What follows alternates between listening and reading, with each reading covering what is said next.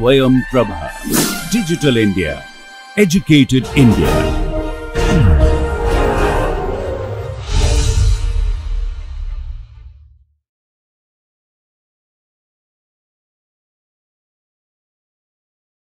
Welcome back.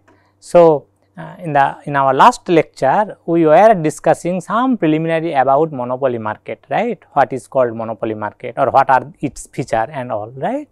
So, we will discuss today a profit maximizing producers optimum output choice, optimum or profit maximizing quantity choice of output. Okay. So, that we will discuss. So, do not forget that we are discussing all these alternative markets, right, under the ceteris paribus condition, more specifically that we are taking the cost structure of the producer. Okay. Entire cost structure means whatever technology he is using, kind of factor markets he is facing, okay. All those are under the ceteris paribus kind of thing. So, those we are not changing at all, only what we are changing. In the last lecture we discussed about competitive market. So, competitive product market. So, a producer, I have certain cost structure, okay. With that cost structure, if I operate in a competitive product market, what will be my optimum production decision? Alternatively, if I operate in a product market which is monopoly kind of thing, what will be my optimum product decision? Alternatively, if I operate in a say monopolistically competitive kind of product market, what will be my optimum decision, and so on. So, every time we are taking the cost structure as if it is given. Okay. So, actually certain other types of markets are there, like called monopsony. It is just the opposite of monopoly. Monopoly is the single sellers market, monopsony is the single buyers market. Bilateral monopoly. Bilateral monopoly means in a market bilateral, both way monopoly kind of thing. A market where only single seller is there as well as only single buyer is there.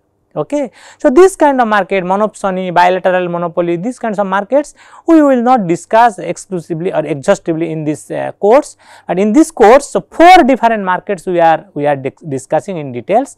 4 different markets in the sense that a producer who is going to operate this 4 type, any of these 4 type of product market, what will be his or her optimum production decision or optimum quantity choice in that sense. What are those 4 different types of markets? One is perfectly competitive,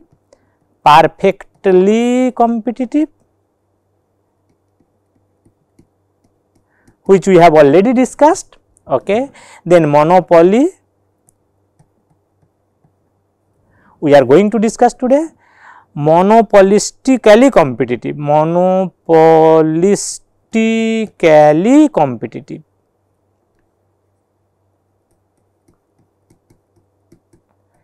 and oligopoly. These 4 different types of markets we will discuss. Okay. So, perfectly competitive market discussion we have already finished, monopoly we are going to discuss today, and monopolistically competitive and oligopoly market we will discuss sometimes later. Okay. So, how these 4 different types of markets we can, or which market will be called what type of market. So, basically how will depend. So, first you ask, okay, how many sellers are there in the market. Okay. So, first question is how many producers or how many sellers. Okay. If answer is say 1, it is called monopoly. If answer is say few, here 1. How many sellers are there in the market? 1 seller is there. Okay. So, then market will be called monopoly. Answer is few number of sellers are there, 5, 6, 2, 3 like that. Okay. So, when answer is few, it will be called oligopoly. If the answer is alternative 3 alternative answer can be there, only 1 seller, few sellers, many sellers. If answer is many, then you are posing another question. Here another question. What is that? What is that product type? Product type. Okay. Product type means whether the many sellers are there in the market? No, all those sellers are selling the identical product or not, homogeneous product or not. If answer is yes, or product is homogeneous product or identical product, homogeneous, we can tell identical also, identical product, then it will be called perfectly competitive. Perfectly competitive, I am telling PC, perfectly competitive. And if the product type is differentiated, then it will be called monopolistically competitive. So, perfectly competitive we can tell PC, monopoly is simply M, monopolistically competitive is MC, and oligopoly is O. Okay. So, in this particular case this is M, this particular case this is O, this particular case PC, this particular case it is MC, monopolistically competitive. So, product is differentiated, we will discuss monopolistically competitive market, where when we introduced monopoly, you understand, or you, if you can remember in the last lecture, we told that only single seller is there. Not only that, the product what that seller is selling in the market, there is no close substitute available. Okay. So, single product. Okay. Here product is differentiated. When the market is monopolistically competitive kind, product is differentiated means sellers are selling different product, but those products are very close substitute to each other, like say bath soap market, right? Bath soap market, Indian bath soap market, if you see, no, lot of varieties of bath soaps are available, right? Say Pierce, Lux, Lifebuoy, Vivel, okay, so many, Dove, Park Avenue, so many different varieties of, all are bath soap only. Okay. So, that kind of markets are called monopolistically competitive market. Okay. Other features of those detailed feature of those kinds of market, monopolistically competitive market, oligopoly market, we will discuss one by one. So, let us today discuss what will be the equilibrium of a producer who is operating in a monopoly kind of product market. Okay. Okay. So, of course, we are taking that producer's cost structure as given. So, kind of cost curves we have taken for the competitive market, okay, same type of cost structure or cost curves we will take, right. Say suppose, say if it is a short run case, right, say suppose this is average total cost curve is there, ATC, okay, ATC, suppose say this is average variable cost curve is there, and this is MC, marginal cost curve is there. Okay. Of course, we are measuring quantity in the horizontal axis, and price, all types of revenues, all types of cost, whatever we will measure all in the vertical axis, and as many variables we are measuring in the vertical axis, that many different curves will come within this panel. Okay. Now, the question is, so cost structure is given, and my profit, that monopoly producer, his profit depends on revenue minus cost, right. So, cost structure we know. What is the revenue structure? So, if I produce 2 units of output, 3 units of output, 5 units of output, right, I have to know whether a demand for my product is there in the market, right. So, that demand curve, okay, will tell me that if I produce and I sell, okay, in the market, what kind of price I will get. Demand curve is basically a price line. No, if you can understand or remember, we are measuring quantity this side and price that side, okay, and demand curve, suppose this kind of downward sloping demand curve we are getting. That means what? This kind of demand curve, if we know that this kind of demand curve is there for my product in the market, or customers willingness to buy, purchase my product, that is reflected by this kind of demand curve. So, it is indirectly telling to me that if I want to produce this much, I can set this much price for my product of each unit of my product. If I want to sell this many of product, right, perhaps I have to set this much of price per unit of the commodity, and so on, right. So, that demand curve is indirectly reflecting what kind of price I will get depending on my quantity decision, how much quantity I am producing and I am trying to sell that or willing to sell that in the market, right.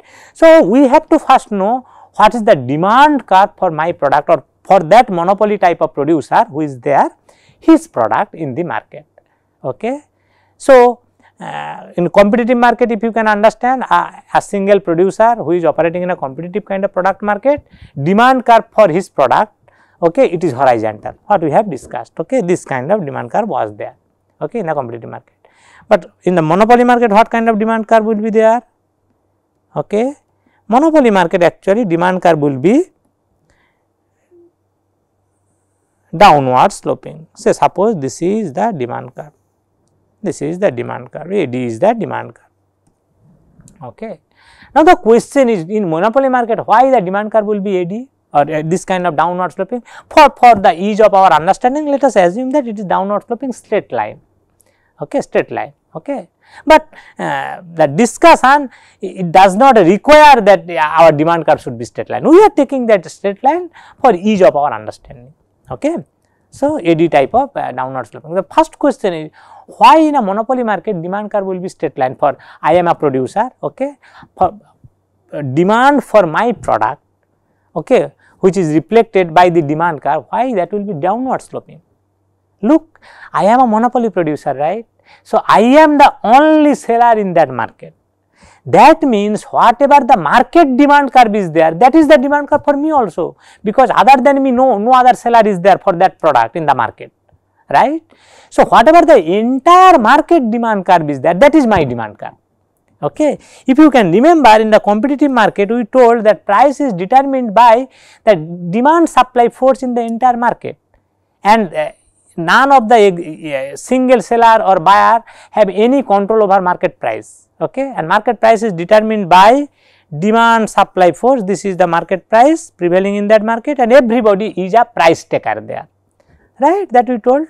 But here this was the market demand curve, that same market demand curve is the demand curve for me, because I am the single seller of that product and no other nobody else is there in that market to sell that same product. Okay. So, actually demand curve, so I hope you understood that demand curve will be downward sloping here, because the entire market demand curve is that single producer's demand curve who is operating, since the market is a monopoly kind of market. So, this is the demand curve, right. So, what is the profit maximizing? So, if we want to maximize his profit, taking his quantity, choice of the output quantity. So, quantity variable, output quantity is the choice variable here, right. We know that first order profit maximizing condition is MR equals to MC, okay, and second order condition is slope of MR should be less than slope of MC, that we know, right, slope of MC, right. So, first we have to know that what is his marginal revenue line. Okay. If we know that marginal revenue line, exactly, if you can remember, in the competitive market, we have some marginal revenue line, this kind of marginal cost curve we have. So, we are looking at where these two conditions are satisfied, MR equals to MC and slope of MR is less than slope of MC. Okay. That point we are telling that is the equilibrium point, okay, and that point corresponding to the quantity axis, that was the equilibrium quantity that producer should produce. Equilibrium means profit maximizing quantity, that kind of answer we got. Exactly that way, if we have here what is the marginal revenue line, so we can draw that marginal revenue curve, and then using that marginal revenue curve and marginal cost curve, these two conditions we can validate, accordingly we can decide, right. Look, here our choice variable is the quantity, output quantity, how much that producer is going to, producer is deciding how much quantity I will produce. Okay. Okay. So, if the demand curve is this, demand curve is basically price line, right. This price line, this, look at here, this demand curve, we are measuring price in the vertical axis and horizontal in the axis we are measuring quantity, right. So, basically we are measuring price, the way we are writing here the demand curve as if price equals to some function of quantity, right, in that way. And since we are taking the demand curve to be linear downward sloping, right, usual downward sloping demand curve, but it is a linear thing, I can tell it is explicit form, this is implicit form, okay. It is explicit form something A minus BQ kind of thing, where this OA, this distance is basically small a, okay, and slope of this AD line is basically minus B, right. So, OA, this is equals to A, and slope of AD line, AD curve is equals to minus B. Then this is the equation of my demand curve, Okay. If this is the case, what will be the total revenue of that producer? Total revenue is basically price into quantity. So, this is the price. So, it will be A minus BQ, that is the price into quantity, right. So, that we can tell that will be AQ minus BQ square. Okay. If that is the case, what will be marginal revenue? Marginal revenue by definition we know del total revenue del Q. Okay. Due to change in your quantity, how much or how your total revenue will change, that is the definition of marginal revenue. So, if you take that derivative with respect to quantity of this equation, because this is the total revenue, you will get that it will be A minus twice BQ. So, if we have a linear demand curve downward sloping usual whose equation is A minus BQ, we will have the MR line marginal revenue curve, that is also will be straight line, that will also have the same vertical intercept like demand curve, but its slope will be the double, negative double, and demand curve slope was minus B, marginal revenue curve slope is minus twice B. Okay. So, definitely this kind of line we will get marginal revenue line. Okay. Same vertical intercept, demand curve and marginal revenue curve are originating from the vertical axis the same point. Okay. And marginal revenue curve will be having a double slope, okay, absolute slope in absolute number, it is double than the slope of the demand curve, okay, when this demand curve is a straight line. Okay. And what is the implication of slope is double? In this way, for every possible price whatever we can think of, right, this distance is basically half of this distance. This distance is half of this distance. So, everywhere red color distance, red color second bracketed term distance is half of the green color second bracketed distance. Okay. That is the meaning of that is the implication of the slope of the double, right, that you can easily do, no. Slope of this curve means this by this, right, and slope of this curve is basically this by this with of course a negative sign, both of them are downward sloping, right, with a negative sign, right. So, you can easily understand that if this curve's slope is double of this curve, right, definitely this distance will be half of this distance, and so on for all possible price in this side, all possible price, whatever price we can think of, all possible price, this distance will be exactly half of that distance. Okay. So, now the task is easy, we know what is the marginal revenue curve, we know what is the demand curve, and all the cost curves are there, right. So, let us draw the diagram afresh. So, we know, so suppose this is the average total cost curve ATC line, as usual, of course, we are measuring quantity here, price, revenues, cost, all we are measuring in the vertical axis, right. This is the origin. Okay. Say suppose this is the average variable cost line, it is a short run we are talking about, this is the marginal cost line, right. Suppose this is the demand curve AD, okay, and say this is the MR line. Okay. So, definitely let me draw MR line a little bit differently.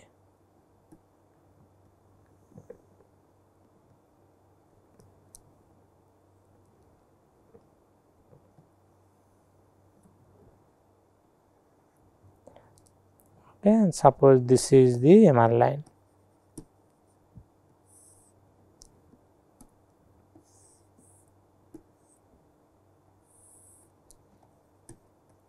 Okay. So, MR equals to MC, the first order condition, and second order condition is slope of the MR should be smaller than the slope of MC line. So, where is that? Both the conditions are satisfied here.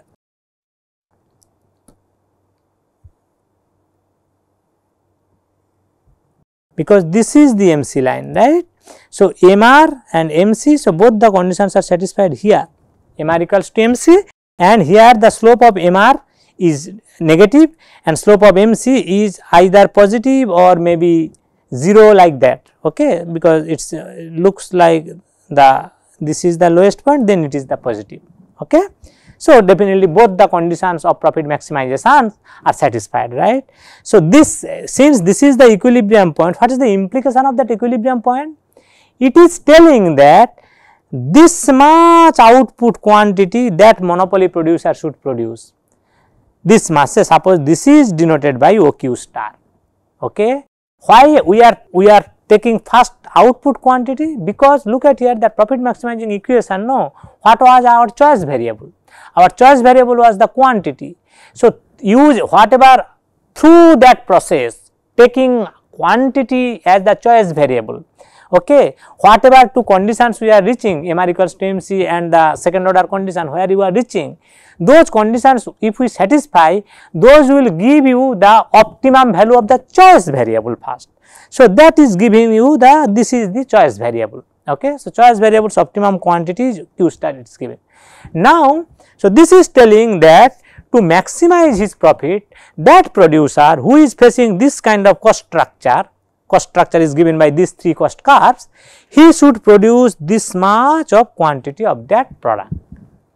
Now, that producer is asking himself, if I want to produce or I want to sell this much of quantity of output to that market, right, what price I can set?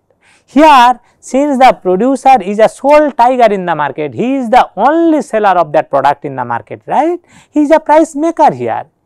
Unlike the competitive market, everybody was price taker, here he is a price maker.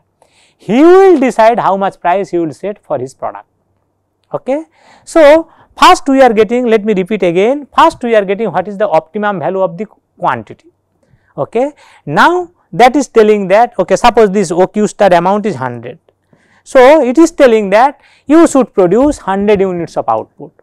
Now, I am asking myself, yes, I will produce 100 units of output. By producing 100 units of output, I can maximize my profit.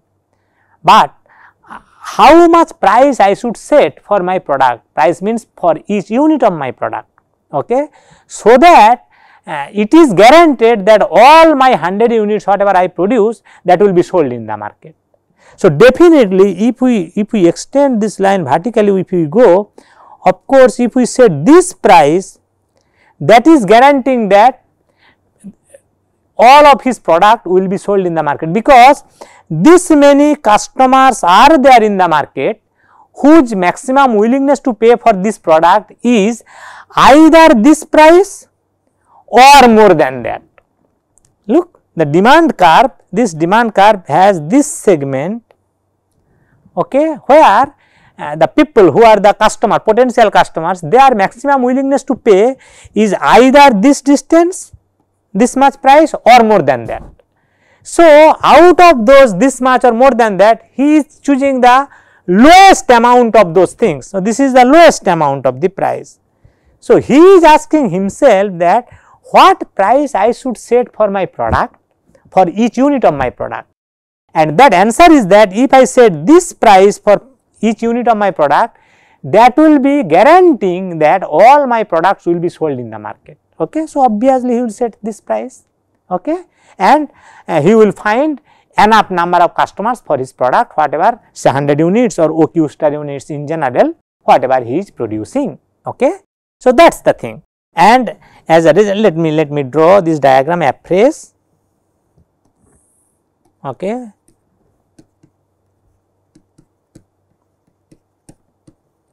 Okay, ATC line, ATC line, average total cost line, AVC, MC, demand curve AD, and MR line. Okay. So, MR equals to MC, this is MC, this is MR. So, this point. Okay. So, first thing O, this is Q star. So, OQ star amount of output he should produce, and he should set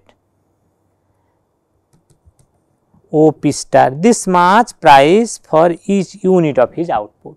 Okay.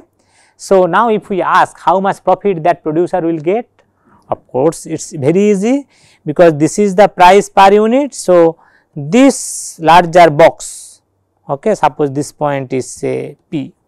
Okay.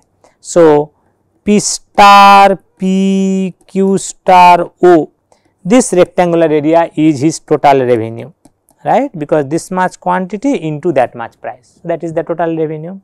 Okay. What is his total cost?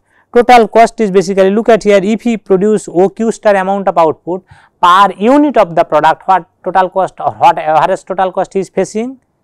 This is his average total cost line. So, say suppose this is M and this is N. So, M N Q star O, that is his total cost. Okay. So, definitely this blue shaded rectangular area representing his profit, that is his profit. Okay, and that is his maximum amount of profit. Now, we will try to understand, we will prove now that this point, this P point is basically always, this P point will always lie on the elastic segment of his demand curve. This is the demand curve, no, AD is the demand curve. See, by looking at, if you extend this demand curve, no, wherever it will hit the horizontal axis, right, you can easily understand that this point is left hand side of the midpoint of this demand curve, right. So, we are getting from the diagram as an impression that it is always in the elastic. If you can remember, this is the, if this is the midpoint of the demand curve, this side is the that portion of the demand curve where elasticity of demand, price elasticity of demand is always less than 1. At this point it is 1, and at this segment any point it is greater than 1. Okay. Lower portion by the upper portion, if you can remember, elastic, of course with a negative sign, minus, at this point elasticity value is minus 1. Okay. So, that is the thing. So, this region, this segment we can tell the elastic segment of his demand curve, right. So, we are getting an impression that monopoly's equilibrium will perhaps fall on the elastic segment of his demand curve. Okay. Let us prove that, why that will be true. Okay. So, profit maximizing condition, first order condition is basically MR equals to MC, right. In the competitive market, MR was exactly equals to price, right, because price was independent of quantity, right, because you are price taker and what is the existing price was there in the market, you can produce as many you want. Okay. Everything will be sold of your product at that price level, right. But here price is a function of quantity, right, because look at here, your price line or the demand curve is downward sloping. Different quantity, if you produce this much of quantity, you can set that much of price per unit quantity. If you produce this much of quantity, you can set that much price per unit of quantity. This much quantity you can set that much price per unit of quantity, and so on. Why you can set different price? Because otherwise your product will not be sold, all of your product will not be sold, maybe some will be unsold. Okay. That is the thing. So, essentially price is a function of the quantity, and that is why when we this kind of implicit form, when we explicitly wrote, we told A minus BQ kind of thing, explicit form, right. Okay. So, in this particular case, MR is what? MR we have done. So, MR equals to MC. So, MC was there, okay, and MR was basically price as a function of quantity into quantity, that is the total revenue, right. So, MR must be del Q of that thing. Okay. MR equals to MC condition is telling. So, this will tell right hand side will be your MC. If you take derivative of this component in general, okay, when we do not know that this kind of explicit form is there, right, in general implicit form P as a function of Q, if it is there, if you take the derivative with respect to Q, what you will get? It will be price itself, because price into del Q that component, plus Q into del P del Q, that is equals to MC. So, MR, if I take say price common, okay, so it will be 1 plus Q by P into del P del Q, left hand side, okay, and right hand side equals to MC, right, that will be equals to MC, that is your condition. So, left hand side this equation I can write price whole into 1 upon elasticity. Look at here, elasticity of demand, price elasticity, own price elasticity of demand is what? It is basically by definition elasticity of demand, own price elasticity of demand, okay, is basically del Q del P into P by Q. If you can remember, we have discussed that earlier. Okay. And here what is that? It is just the exactly the reciprocal of that. So, I am writing that 1 upon E. Since demand curve is downward sloping in usual case, that del Q by del P is negative, right. So, elasticity value is negative always. So, if I write absolute elasticity value, this plus sign I can write with a negative sign minus. Okay. So, basically that equals to MC. So, we are getting MR equals to price whole into 1 minus 1 upon E, E in a absolute value, right. Now, so when you are producing something, your MC is something positive, right. Some marginal cost you are incurring, additional unit of the product what you are producing, okay, you are incurring more cost. So, marginal cost is something positive. So, to make that something positive in the left hand side, price though will be something positive, right. So, what elasticity value should be? Okay. So, elasticity value will be in that case definitely greater than 1. If elasticity absolute value is greater than 1, then this will be a fraction, 1 minus that fraction will be another positive fraction. Price into that positive fraction something positive left hand side, right hand side something positive. If elasticity is less than 1, then what will happen? 1 by elasticity, this component will be a greater than 1 minus that component will be the negative thing, price into that negative, price is to something positive. So, price into that thing will be negative. So, your MR will be negative, MC will be positive, they can't be equal. Okay. And if elasticity is exactly 1, that time this will be 1 by 1, 1 minus 1, this will be 0, it will be till price into 0 as if your MC equals to 0. Unless your MC equals to 0, that kind of condition will not be satisfied. So, we can see that only satisfiable condition, only tolerable condition is that when your absolute value elasticity is always greater than 1, right. So, that is why we are telling that of course, monopoly will attain his equilibrium quantity choice or equilibrium altogether, both combination of quantity and price, that should fall on the elastic segment of his demand curve. And why that is the case? This equation is telling that. This equation is not there in your book, but the way we are discussing, none of you will be facing any difficulty to follow this thing. Okay. Let us stop here. We will continue now in the next lecture, that what about the social welfare implication of monopoly and so on. Okay. Okay. Let us stop here.